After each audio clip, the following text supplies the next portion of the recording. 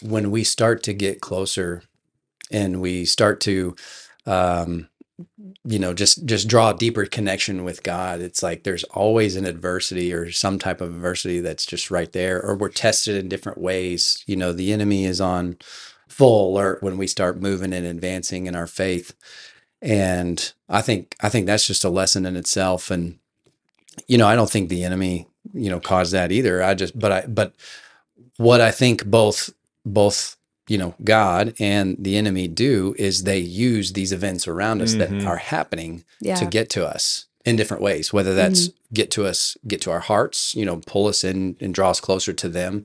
Arguably in both ways. It's like you got the red demon on your shoulder and the angel on your shoulder, and it's like they're both talking into you Yeah. and trying to speak certain things.